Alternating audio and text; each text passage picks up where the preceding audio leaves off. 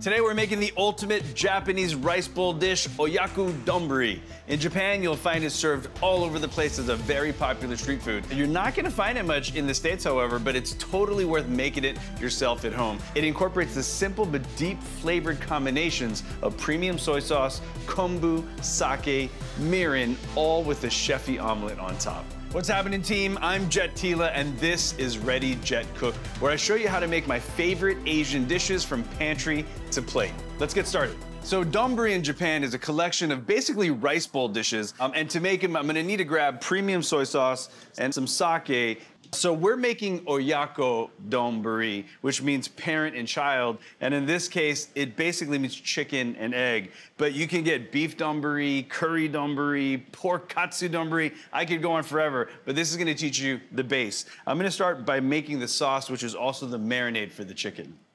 Most donburi is made from this formulation of sauce. I'm gonna start with premium soy sauce. I know, man, it is so confusing because there's 1,000 types of soy sauces. For this dish, since it's Japanese, use a Japanese soy sauce first, product of Japan, and premium soy sauce really refers to the way that they are making the soy sauce. This is a brewed soy sauce, and the soybeans are naturally fermented. Basically, it's kind of like there are a lot of levels of wine. This is not the $2 stuff. This is the nice $15 to $20 stuff. So it's gonna have more body, better flavor. And this is what you're gonna wanna use for good cooked Japanese food. So next is gonna be sake right into the marinade. Sake in Japan just translates to booze. So everything is sake, beer, wine, spirits. If you wanna really impress your friends, this is called nihonshu.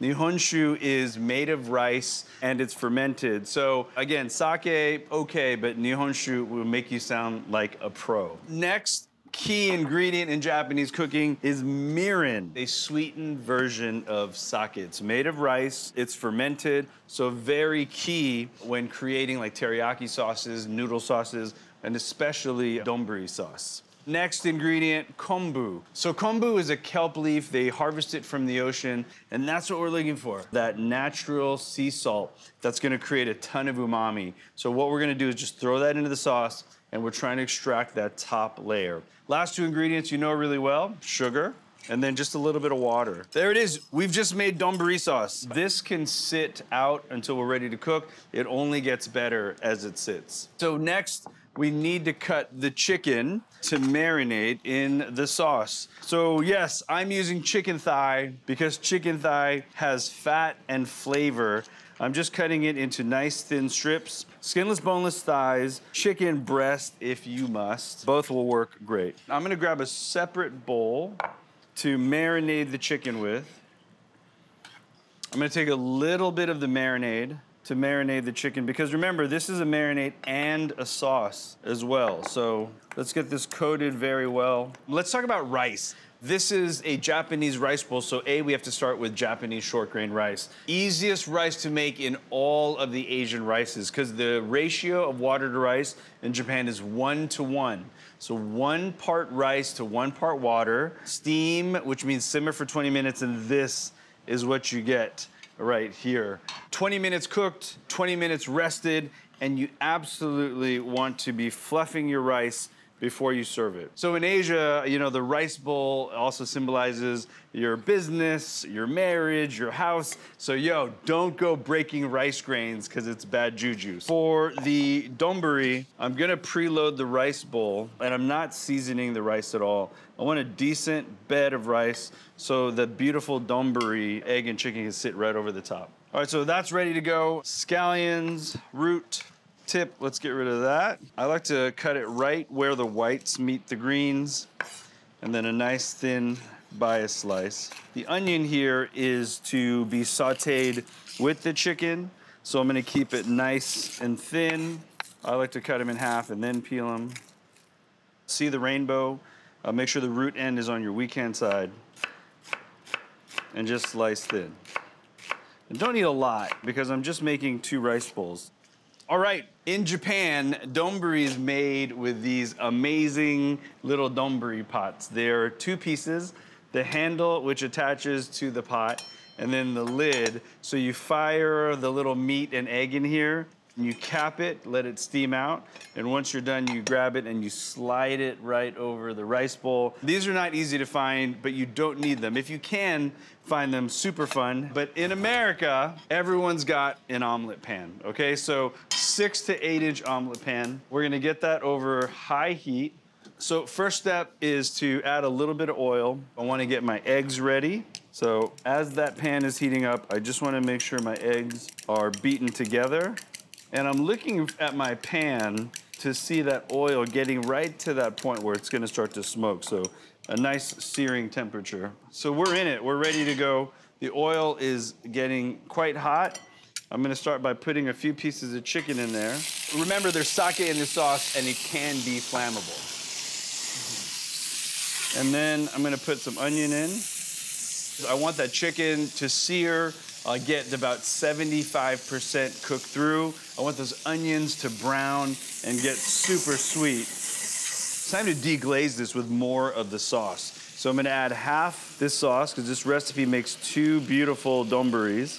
What's happening in the pan is all of that fond, all the chicken and onion pieces that are brown stuck to the pan are basically just creating more flavor. The sauce is actually now deglazing, lifting it up. Once I bring this to the boil, the sauce kind of reduces a little bit, picks up all the flavors and helps cook the chicken through. The liquid is coming to a boil. It's starting to reduce.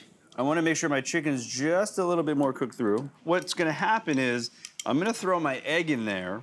It's gonna create this loose raft, almost like a custard, and all that flavor is gonna get suspended in this raft. We're gonna place it over the rice bowl, and it's gonna be this kind of self-basting experience. All right, here we go. This is what I'm looking for. I've got a nice simmer, and I'm gonna just throw my eggs in. As you can see it immediately already starting to congeal. I'm gonna throw my lid on, and we're gonna watch this egg start to absorb that liquid and create this kind of custardy, beautiful omelet. So like I said, back in Japan, when you're actually watching these street vendors do this, you can see up to like 8 to 10 different donburi pots, and each one could have a different filling in it. It is pretty awesome. So what we're looking for is that fluffy egg to congeal in the middle, but not be overcooked. We gotta get that rice bowl ready to go, and let's check it out. Oh yeah, oh yeah. Look at that. It's this gorgeous chicken egg little omelet. It's hard to call this an omelet, but I think it's an omelet. So I'm looking for a rice bowl that's the appropriate size, so when I slide this omelet out, I get all that juice, look at all that, and I get it right on top, like a lid. Oh man. This really is the ultimate Japanese comfort food. These are molten lava hot, so do be careful.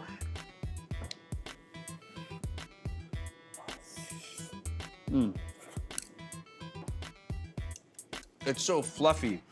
And although there's chicken and egg in there, it's cooked so tender. All that sauce has concentrated and based the rice. I hope I've introduced you to the world of donburi. This specifically is Oyako Donburi, the chicken and egg don. Go ahead, make this, order it. It's gonna be your new favorite rice bowl. Thanks so much for cooking with me today on Ready Jet Cook, and I'll see you next time.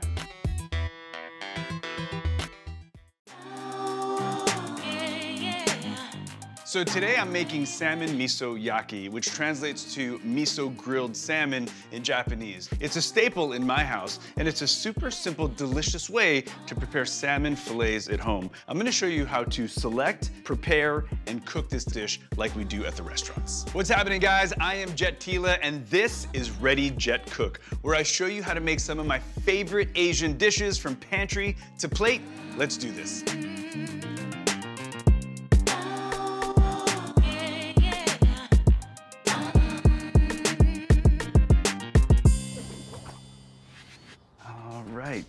Japanese, there it is, perfect.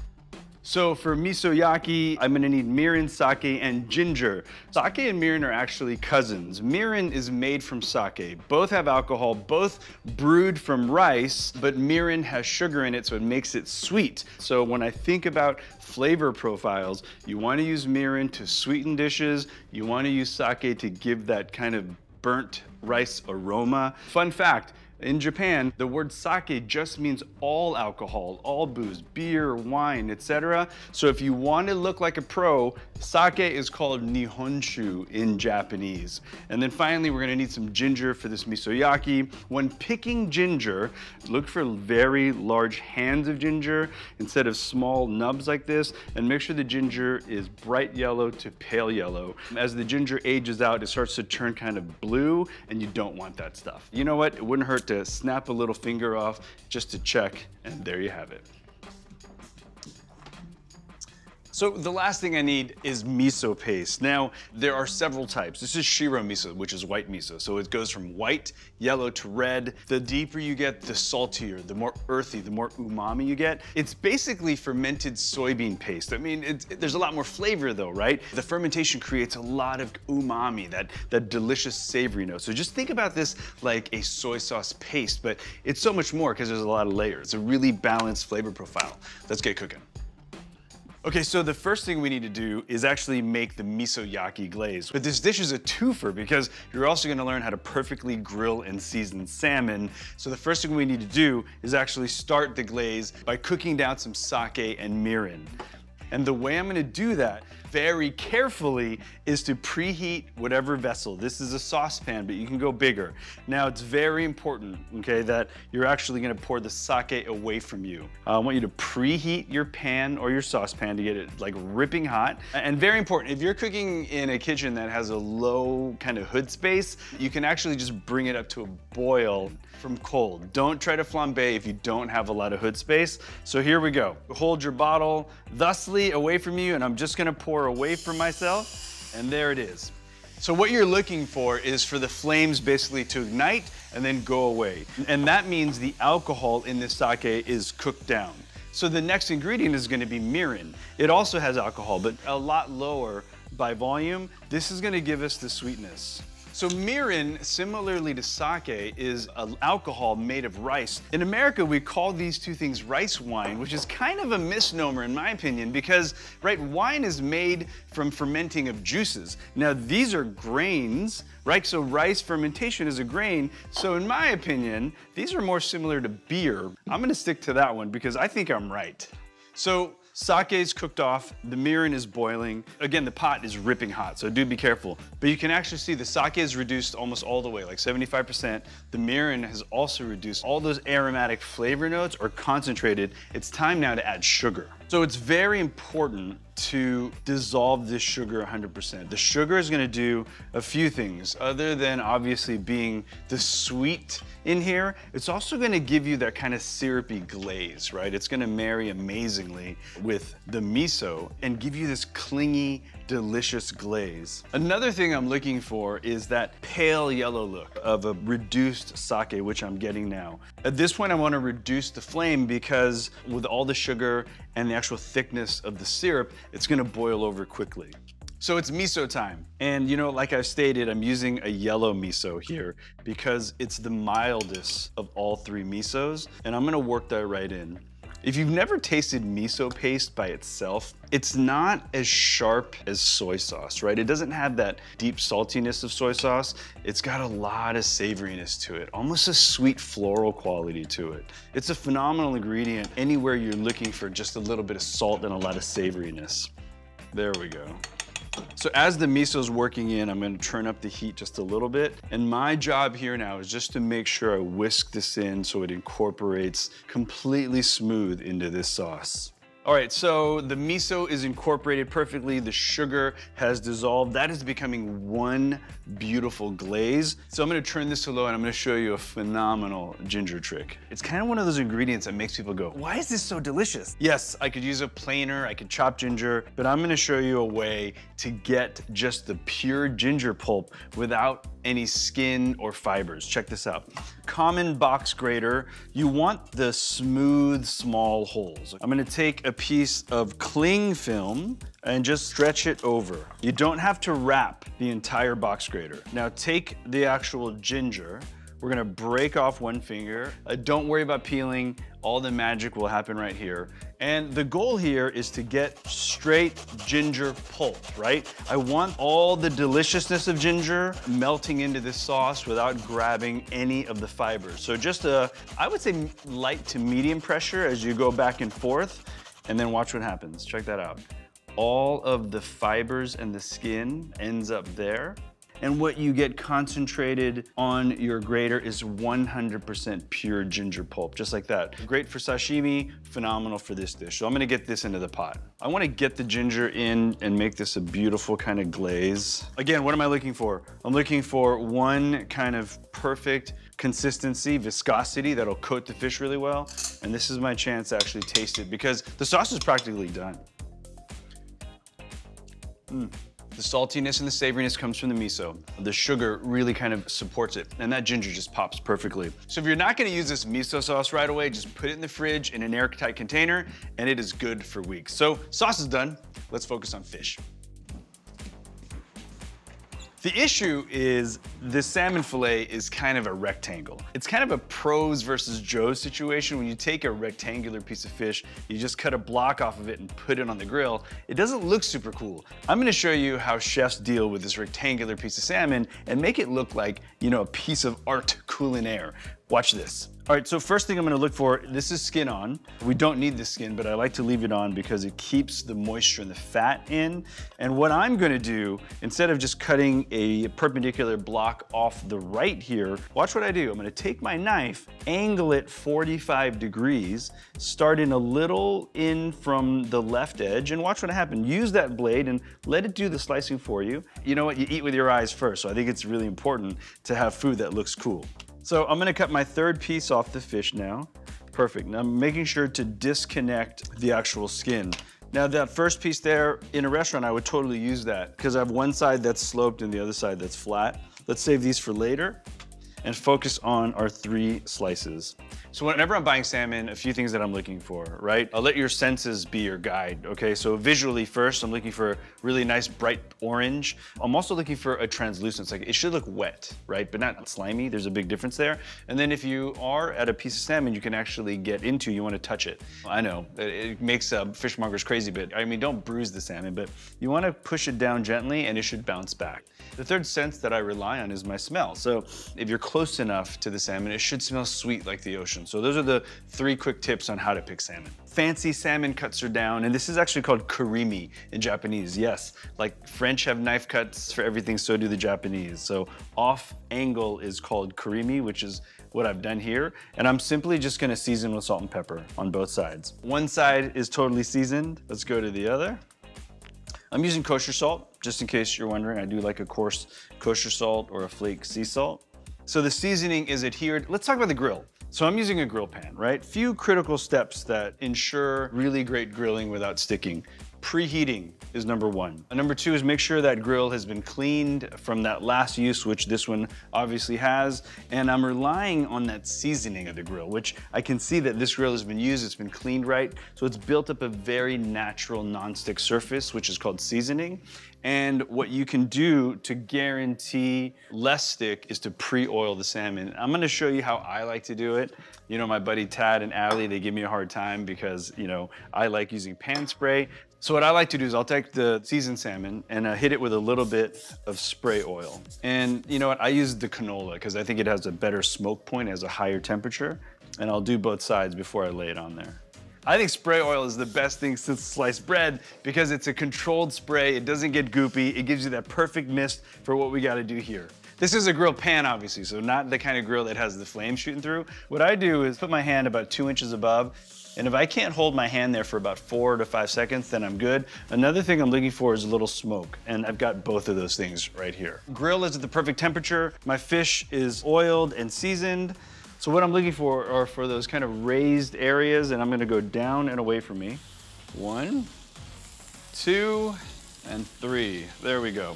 So important. Don't mess with the grill, friends. Let the grill do its thing. You're getting heat from the bottom. The bottom of this fish needs to sear, almost needs to cauterize, get those grill marks in. What you can do is use your eyeballs. Again, lean on your senses. What I'm looking for is a color change from orange to kind of that grilled brown color. And that's gonna be the first indicator to see when it lifts up. And another thing is, there's only one presentation side on food. So I wanna nail a beautiful grill mark on one side, and you got 2 chances for this. If you don't get it here, you can get it on the other side. But I'm not always focused on fish having to be cooked 50% and 50% top and bottom. I wanna nail that grill mark on one side, and then I wanna get that temperature kind of medium to where just the salmon starts flaking apart. Because I've let that fish basically sear on the bottom, I can get in and it's not sticking, and I'm not getting a big oil slick on the bottom of the fish. And I like these grill spatulas a lot. I think they're the perfect thing because they're flexible and they get in. So watch, pull back, over, perfectly grilled salmon every single time. Boom.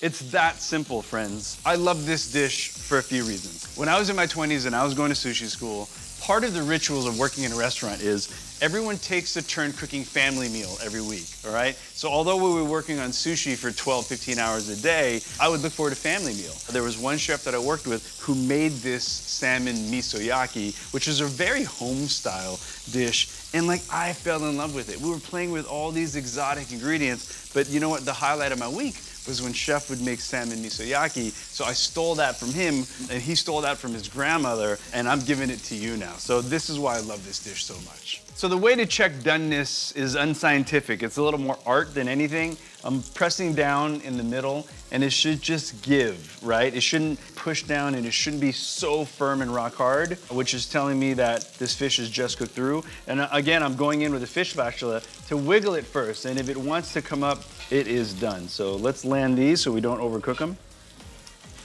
That is perfect. And in case you were wondering why I didn't do 4 pieces, 4 is a bad luck number in a lot of Asian countries. Look it up, it's a cool little fun fact. So it's time to put it all together. I'm going with brown rice, but any grain will work here. If you're kind of going grainless, cauliflower rice or zoodles would even be really cool. So boom, a little kind of one side versus the other there. And then I'm gonna land my fish kind of over like it's swimming. It's kind of that art of plating. Let me plate this way on the plate. I'm gonna turn it towards you, and I just need to simply sauce this. What you wanna do, if the sauce has been hanging out for a little bit, guys, make sure you get a little stir on there. And if it's tightened up a little too much, add a little water or a mirin, either one works. And I'm gonna kind of just go right over the top and then over around the plate. Another thing you could do if you really like that kind of lacquering or that big time saucing is take a nice brush and get the brush in there and really kind of laminate that sauce in there. Oh man, that looks delicious. So important to get enough sauce for every bite of rice is what I like to do. And then for simple garnishes, I love sesame seeds. I think that looks beautiful. And then I always cut some scallions on the bias and just make a little bit of garnish there and on this side. That's amazing. That is salmon misoyaki.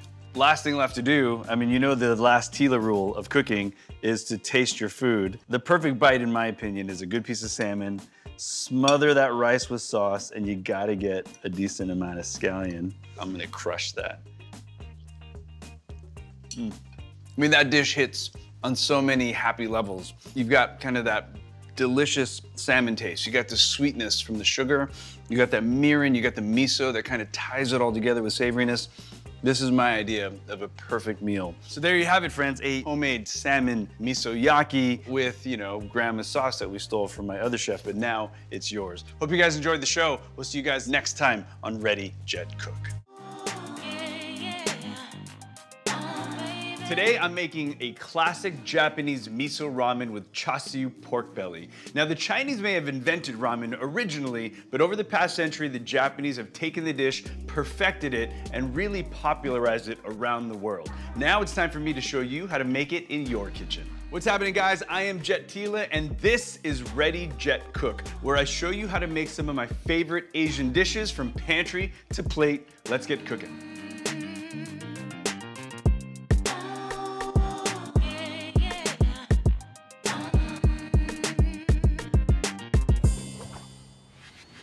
Right, miso ramen. So I'm gonna talk about miso and pork belly when we get into the kitchen, but we gotta spend some time on kombu. So this is a giant kelp leaf, grows in the ocean. You take it and you dry it and it becomes this. That drying process creates this natural sea salt. It's been done this way by fishermen for 1,000 years. The amazing flavor this gives is actually what MSG was synthesized to actually taste like. But this is savory in its most natural form. We are using kombu for the savory profile, and it really is the essence of umami. The word umami literally translates to the spirit of flavor. That's how important it is, and that's what kombu is going to give us. I'll show you how to use it in the kitchen. Pork belly, miso. So for the miso ramen, I need pork belly. Make sure to get skinless pork belly because those skins will not break down in time. It'll be chewy like rubber bands. And also, I'm using red miso, also known as aka miso. There's 3 levels of fermentation: white, yellow, red. Basically, the more fermented, the more pungent, the more salty. I'm going with red because it has the most flavor, the most punch, and I think it's super delicious. So, lots to do, but we're gonna make it very simple. There are 4 very popular styles of ramen, and they're basically classified by their broths. So first, we're gonna be making miso ramen today, which uses miso as the primary ingredient and flavoring. The second would be shio, which is the Japanese word for salt. So salt basically flavors the broth, which obviously has bones in it. And then there's shoyu, which is the Japanese word for soy sauce. So you have a dark soy sauce broth. And then there's tonkotsu broth, which is a very fatty bone broth. All very popular. Today we're gonna be making a miso broth. And we're actually gonna start with a soy sauce marinade to cook the chashu, which is the pork belly, which is the same marinade which we're gonna marinate those eggs. I'm gonna teach you how to make those really cool ramen eggs that are just soft in the middle and coated with soy sauce. So in a cold saucepan, we are going to start with sake. And you know, a lot of Japanese chefs work in formulas, right? Meaning I'm gonna go about 2 parts sake to 1 part soy, which makes it really easy to kind of think about measuring, and then the rest will be sugar because I want a balance of flavors. We've got the flavorings, and now we're gonna need the aromatics. So the aromatics for this soy broth is going to be ginger. And whenever you're cutting ginger for a marinade or a quick broth, we don't really have to worry about, you know, perfect cuts. We just want to expose as much surface area as possible. And with scallions, I'm just gonna chop these in half because we're gonna end up removing these later. Ginger, scallions, and then finally a little water to dilute and give me more base for the bellies and the eggs. So we're gonna get the soy broth overheat. We wanna dissolve that sugar, and then we're gonna divide it in half. Half this broth is going to be for the pork, and the other half is gonna marinate the eggs.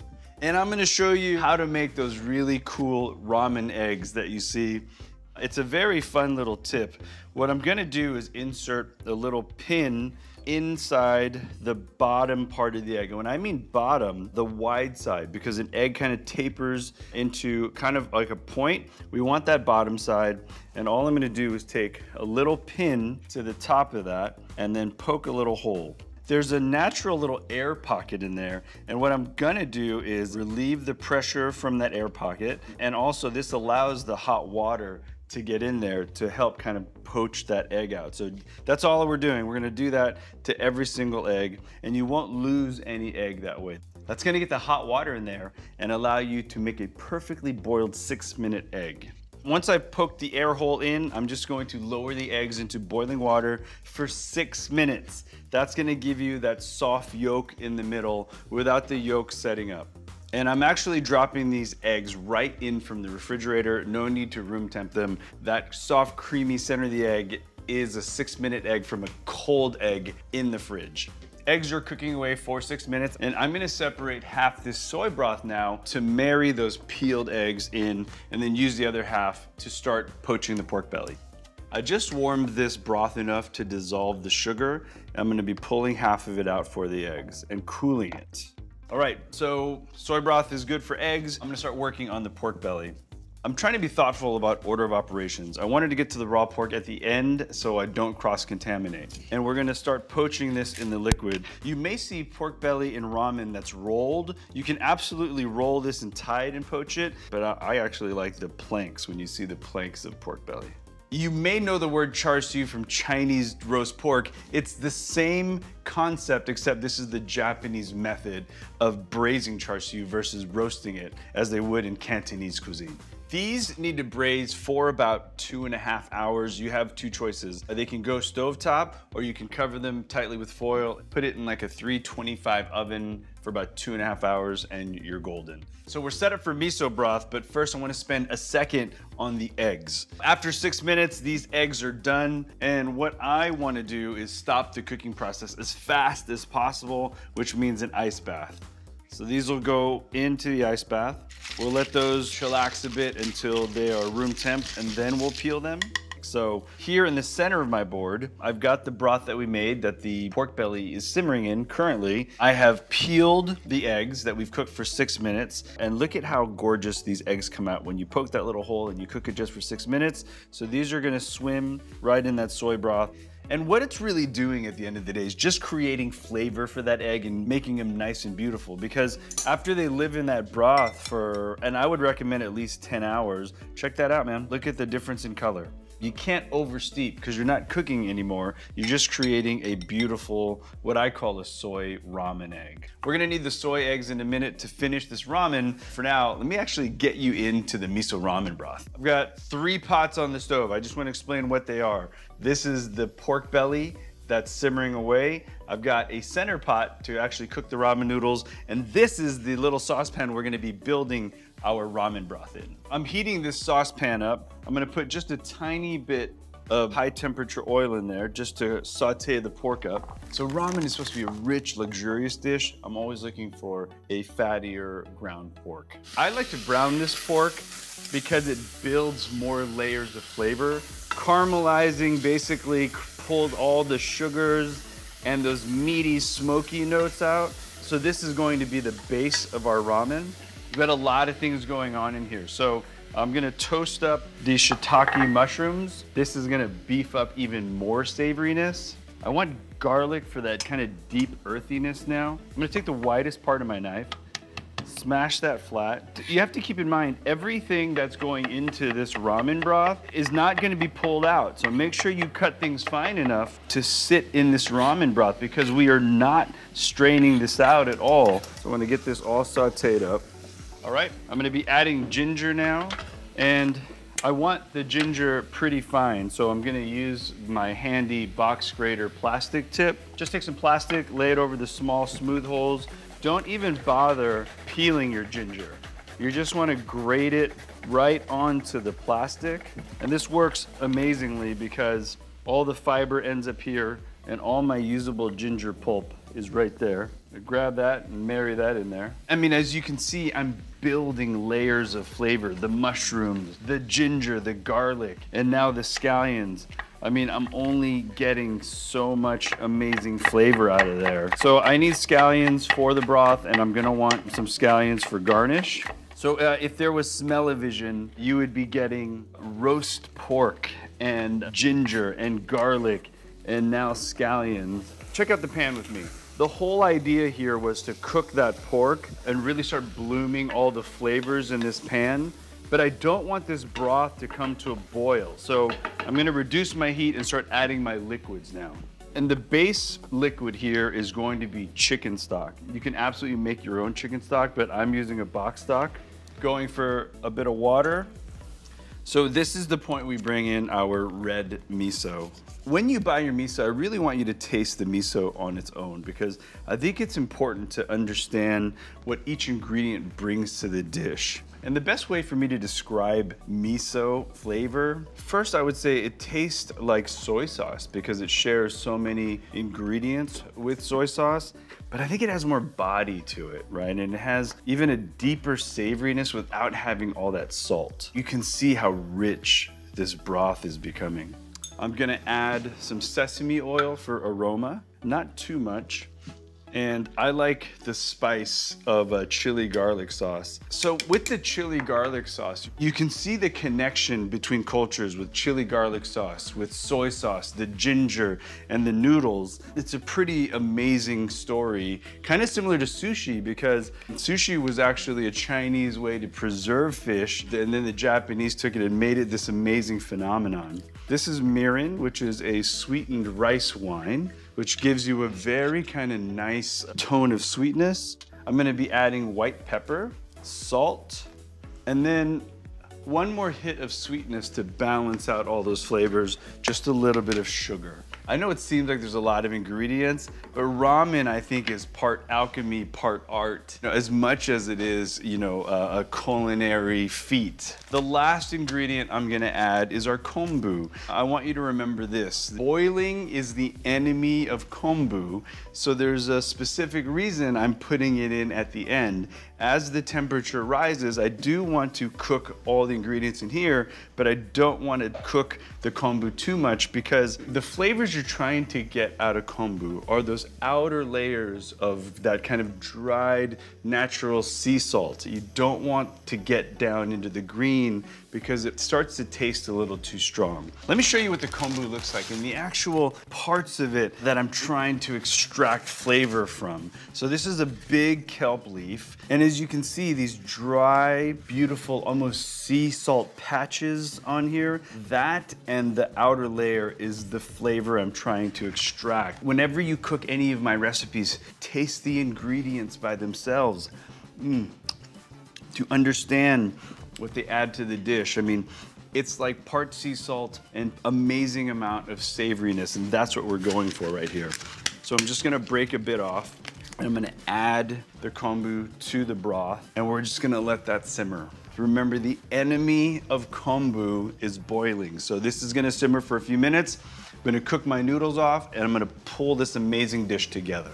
Ramen bridges two culinary cultures that I'm fascinated with. One I come from, which is the Chinese, and the other I grew up cooking, which was the Japanese. You know, Chinese American kid going to Japanese culinary school and cooking Japanese food.